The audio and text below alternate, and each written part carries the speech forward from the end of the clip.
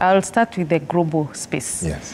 When you look at the global space, in most countries within the European or other regions, they're given subsidies also for like the ships and the vessels that go do deep sea fishing. In Kenya, this is something we want to look into, because when they're given, when you give so much subsidy in that space, again, you create an element of overfishing. Within the Indian Ocean or the Kenya territorial waters, we have not experienced a lot of interest within the commercial fleet. We have at least 20 commercial fleet. Our plan for development the fleet is around 73. That is a fleet management plan. We have 20 currently that we have licensed. So our resources within the deep sea, they are not overexploited or overfishing. But as a country, we want to empower the fisher community so that they can also go offshore. What are we doing about it? We are giving them and supporting them on the right fishing gears and the right methods.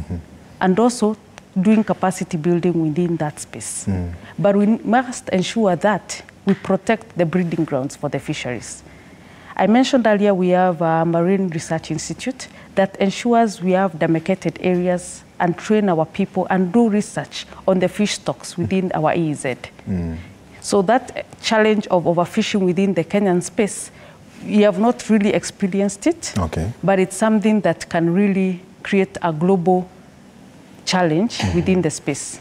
So it's something we are really looking into, and we are working closely with other bodies to ensure that it's looked into. When you look at the conservation of the marine areas, and especially not only in the coast, but looking at how the water bodies, if you could call it so, have been diminishing. Some areas you go to, of course, due to climate change, you will hear there used to be a river here, it no longer flows.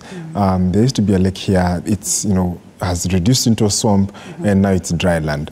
How affected, if you could demystify, has the maritime space and the water bodies and the blue economy space been affected by, the climate change and the climate change conversation, and how perhaps are you mitigating to ensure that whereas we are losing X percentage, we are also rebuilding and trying to restore another X percentage?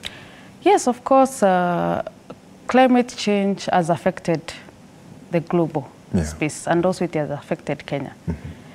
If you look at the coastal region, for example, the issue of mangroves, there's been a lot of mangrove trees being cut by the fisher community. And why are they doing this? It's because they need firewood so that they can be able to, provide food on the table. Yes. So how can we ensure that we do capacity building, which we are doing, and show them the importance of these mangroves? Mangroves are the breeding grounds for the fish. The fish, yes. So if we cut, then we'll deplete the stock. So what we are doing as a government is to sensitize the fisher community, the importance of course, planting trees, which is also mangroves, which covers that space, and the conservation of it. As much as we require this firewood, how can we do it sustainably? Remember when we did the introduction, you can exploit the resources within the blue space, but sustainably. So that's the component we are looking at. We're also looking at coral reef restoration.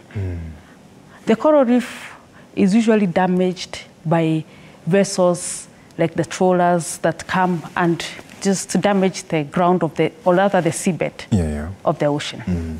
So we ensure that we regulate that space. If it's a trawler, they cannot come and do fishing onshore. They have to do it a bit offshore. So those are the areas or the elements we are looking into. We have put regulations in place. I mentioned earlier we have a regulator, which is Kenya Fisheries Service, that ensures all those components are adhered to. And at the same time, we sensitize our communities to ensure that they protect the resources, because we need these resources as food security and also as revenue generating.